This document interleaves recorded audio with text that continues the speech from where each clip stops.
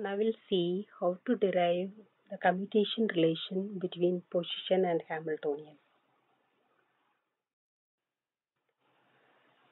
Generally, for commutation relation between any two operators, if you take A and B is equal to AB minus BA.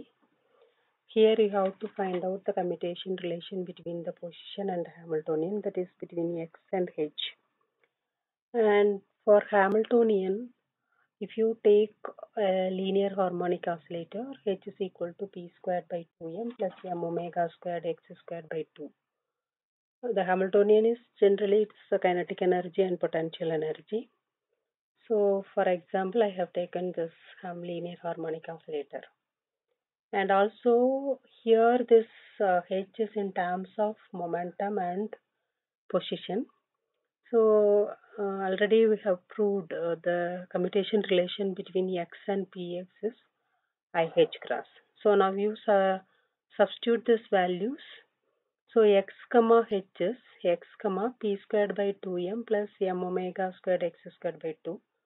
So this can be written as commutation relation between X comma P squared by 2m plus the commutation relation between X comma m omega squared x squared by 2, that is 1 by 2m, the commutation relation between X comma P squared plus m omega squared divided by 2 commutation relation between X comma x squared.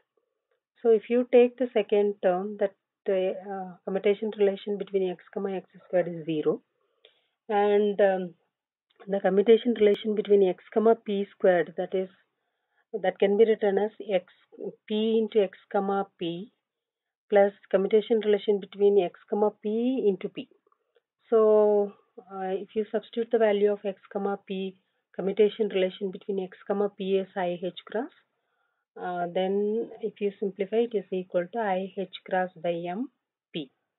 So the commutation relation between the position and the Hamiltonian is IH cross by M into P. Thank you.